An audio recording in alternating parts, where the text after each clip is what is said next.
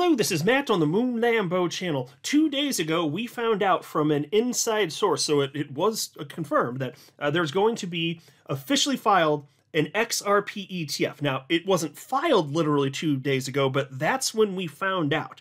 And the market reacted a little bit, but not anything insane. And then it was literally yesterday that we got official word that the ETF was officially filed for with the SEC. And shortly after that, the same day, literally yesterday, we also had the official word from the SEC. Yes, they are going to appeal the Torres ruling in the SEC v. Ripple lawsuit. So, couple things here, and this is a good question. Is this something that is going to prevent the XRP ETF from moving forward? Fair question. I have some thoughts on that. And then also a pretty reasonable question to ask is, were those asshat pricks over at the SEC timing this so that they could do as much destruction as possible to the price of XRP and thus XRP holders? I think that's a reasonable question. But before going further, I do want to be clear, I do not have a financial background of any kind. I am not offering financial advice, and you definitely should not buy or sell anything because of anything I say or write. I'm just an enthusiast who enjoys making YouTube videos about crypto-related topics, but just as a hobby and just for fun. All right, so here was the official post yesterday. This was came out at 8:05 a.m. Central Time, and it's posted by Bitwise. They're the ones filing that have filed for the XRP ETF. This is their official account, and they wrote the following. Today we filed an initial registration statement on Form S1 for a new Bitwise XRP ETP. And I'll pause to note they said ETP there. So an ETF it's like a subcategory of ETP. And for the purposes of this conversation, that's all we need to know. But yes, it would be that product, exchange-traded product. An exchange-traded fund for ETF. And then they wrote the following. We believe blockchains will usher in new apolitical monetary assets and permissionless applications for the 21st century, said Bitwise CEO Hunter Horsley. We aim to help investors access the opportunities in the space and are excited to continue that work with our filing for a Bitwise XRP ETP. So you'll love to see that. Everybody's all happy. Everybody's excited. I've been saying for a long time, it's an inevitability that at some unknown point in the future, there will be, I've even said multiple filings for XRP ETFs, and that at some unknown point in the future, they would ultimately get approved, even if the SEC tries to slow them down. It's an inevitability. You cannot stop this forever. So not surprised to see this. And with the Ethereum ETF getting approved or just a little bit earlier this year, I don't know how the SEC could possibly justify not approving an XRP ETF. That doesn't make sense, although more on that in a minute. So Brad Garlinghouse reposted that, and he said the following. First Bitcoin, then ETH. It was only a matter of time. This move underscores the growing trust and integration of digital assets like XRP into traditional finance, marking the continued adoption and maturation of the crypto market. I sense this is just the beginning.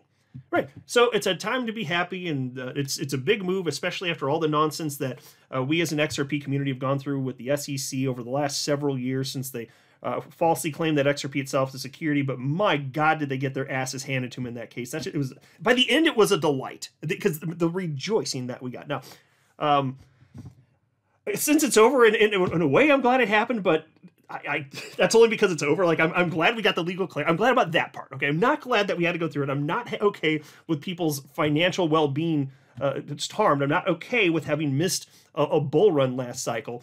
But I am happy that at least we got something good out of it. We have actual legal clarity. XRP is the only large cap coin in existence. Not even Bitcoin has it, but it's the only one in existence that has legal clarity. But there are some people that are concerned and believe that we are not going to get, as a result of this appeal from the SEC, we're not going to get the XRP ETF approved. It's not going to happen. And so here's a post from Dom. He said, the chance this XRP ETF gets approved now is near zero.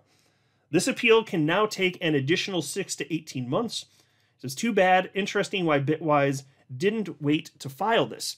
And so certainly nothing against Dom whatsoever. I saw stuff, posts like that sharing that concern all over the place.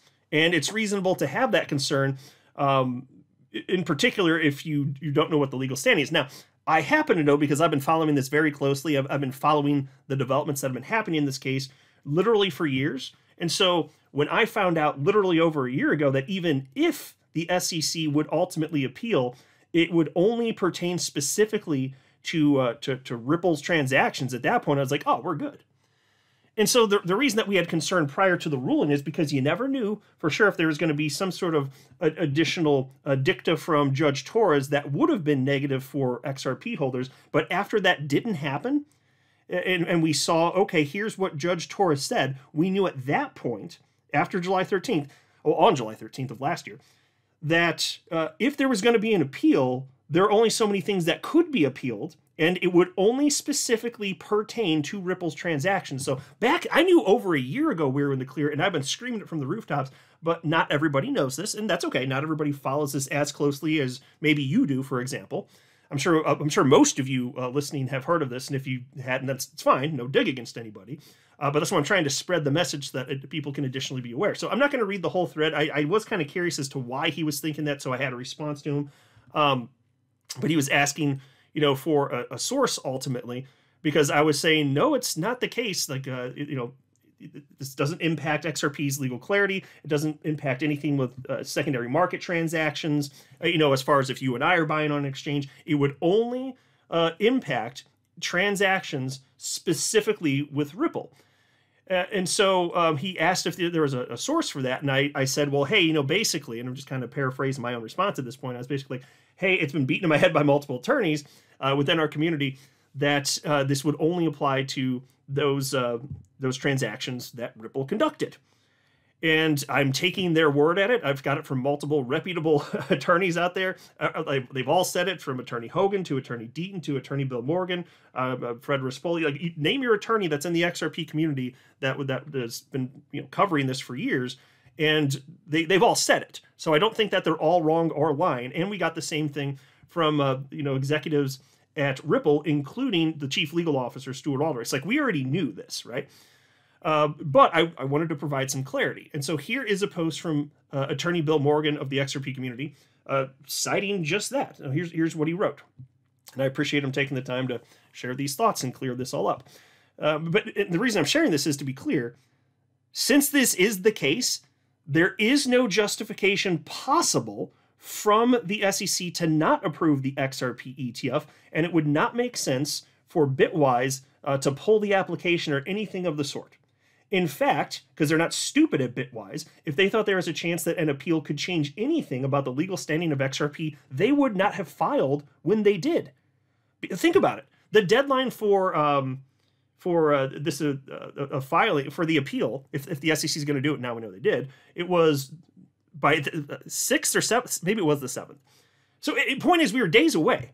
So if they thought that there was even a 0.5% chance that this would screw things up for them, they wouldn't have done it. But they know that it won't, and they have a legal team that would advise them on this. But here's what Attorney Morgan said. There is some confusion in this matter about the issue of secondary sales. Some people treat Ripple's sales by the programmatic means to retail investors via exchanges as secondary sales. So I'll just pause a note just to make sure we understand what he's saying. And I think you probably can call it that. Like, if Ripple's selling their XRP on an exchange and then somebody named Bill buys it, or Matt, or pick your name. You throw your name in there for fun, for funsies. Well, if that happens, you can call that a secondary market transaction. If you want to call it that, well, okay. But note what he's saying there is it's still a transaction that Ripple is a part of. And when Ripple has sold on exchanges, those transactions have been known as programmatic sales. That's what Ripple called them, and as a result of Ripple calling them that, that's what they were called in the actual complaint filed by the SEC back in December of 2020. So those, if you want to call them that, that's fine. I mean, they are. It's just usually when people are talking about secondary market sales, what they're usually thinking in their minds is, oh, like you and I buying from one another, buying and selling to each other on like Coinbase or something like that. And those are secondary transactions, but it doesn't mean that Ripple can't have a secondary market transaction on an exchange also. But it is the case, as Attorney Morgan points out here, that the transactions that can be, the portion of the lawsuit rather that in the ruling that can be appealed would only apply to Ripple. And so here's what he said. Check this out. Judge Torres did not rule on secondary sales in the sense of sales made by you and I if we go onto an exchange and sell XRP to other retail investors. The judge made this clear in a footnote in the summary judgment decision. That issue was not decided and therefore cannot be the subject of appeal. So there you go. That is the key point. Transactions that regular people like you and I, make on an exchange were not the subject of this lawsuit. It wasn't decided on by Judge Torres, so there's nothing to appeal. You can't appeal what wasn't even a part of the final decision. She didn't say anything about it. Therefore, the SEC literally cannot appeal because there's no decision there. Okay, that's that. Period. End of story. So there's that, and the legal status of XRP does not change. Period. And then he says, the appeal in terms of liability is limited to the programmatic sales or other sales and distributions of Ripple. Exactly. Spot on. The appeal could, of course, extend to issues concerning the penalty, injunction, and disgorgement issues. I had an exchange some time ago with Attorney Fagel, that's a former SEC attorney, and I recall that we both agreed that it was most likely, although not certain, that the appeal will be limited to the issues concerning programmatic sales and other distributions. I wouldn't be surprised if that's the case. And the SEC has been kind of bragging like, hey, we got a victory on this, the monetary side of this thing. So it's way higher than what Ripple is asking for. It's also way lower than what the SEC was asking for, but never mind that, right? So yeah, it's probably, I mean, that would be the only thing the SEC would genuinely care about, really, right? Or what they care about most, at least, would be those transactions. And it's still silly. They're not really, what are they going to get out of this, man? Like a bigger penalty if the appeal is successful? Like what are you even doing? What a bunch of pricks. So anyway, that's what's happening. But that's why I say, you know, if you're one of those people that's concerned, hey, this could impact the ETF, no, the SEC cannot use this as an excuse to not approve this. It won't work. It won't fly. And likewise, Bitwise, they knew about this. They knew the appeal could be coming. They know it doesn't matter. That's why they did it. I would be shocked if they pulled it. There'd have to be some sort of rant. I can't even imagine what would cause them to pull it. But I would find that to be absolutely shocking. In fact, if they did that, I would find Bitwise to be incompetent, and I'd be concerned about their entire business at that point, because that's how stupid it would be, to be honest with you. Of course, there is then the question of timing of all of this. And so there was this post from the Crypto Basic early in the morning. They wrote, it is strange that just a few hours after Bitwise officially filed an XRP ETF with the SEC rushed to file a one-page notice of appeal on Judge Torres' ruling. So look, first of all, it's not weird to just on the surface know that the SEC filed for this appeal around this time. We expected it would be very close to the deadline. They're always filing stuff close to the deadline. This part's no different. What is peculiar, it just so happened to be hours apart from when the Bitwise news broke about the XRP ETF. And we also, or when it was actually filed. Technically, yes, the news broke the day before that. So the SEC could have decided, okay, let's just wait until this thing is officially filed. And then if there's any sort of price action, we can just try and squash it. If they did that, these are such terrible monsters. I would not be surprised if that's the case. I can't know if that's the case. I'm not in their hearts and minds. Not that I'm convinced they even have hearts, but minds. They've got something somewhat representative of a mind, I guess, even though it functions like they're mentally incompetent. But you can't know for sure. But that timing is more than a little bit fishy, right? Two things that would, in theory, impact the price of XRP on the same day. Now, of course, I think that, when the news came out and it was unexpected the day before the actual filing, that would have been the day for it to pump. Not upon the actual filing. So if the SEC thought that was going to ruin that in terms of price action, I'd still argue no. I mean, you saw a little bit of excitement when the news came out on Tuesday, but so their evil plan failed because the price dip that we got, that was going to happen whether it was yesterday or today or a week ago. Like you would have gotten the little dip that you got. But even that, like people just don't care. Even if they're trying to crush the market, the good news is there weren't that many people, XRP holders, that actually panicked about this and sold. There were not many. It was very small. It was smaller than what I would have guessed. Had I put a prediction out there, it would have been more than just a roughly 5% drop in price, because that's about all that happened. After the news broke, XRP went from like 56 cents to 53 cents, roughly, in about an hour and a half. And then that was it. And then it just moved sideways for the next day. The panic stopped. There was almost nobody willing to panic. Frankly, and maybe it's because those people didn't know any better. I feel bad for them then, but this doesn't impact XRP. And so it's very clear to me that most people knew that and have learned that over the course of the last, 15 months, roughly at this point. Because we knew that this was the case in July of last year. So take it for what it's worth, but I just say even if they tried to, and they may have because these are terrible monsters, in the end, they ain't stopping this train. I'm not a financial advisor. You should not buy or sell anything because of anything I say or write. That would be a very, very, very bad idea. Until next time, to the moon, Lambo.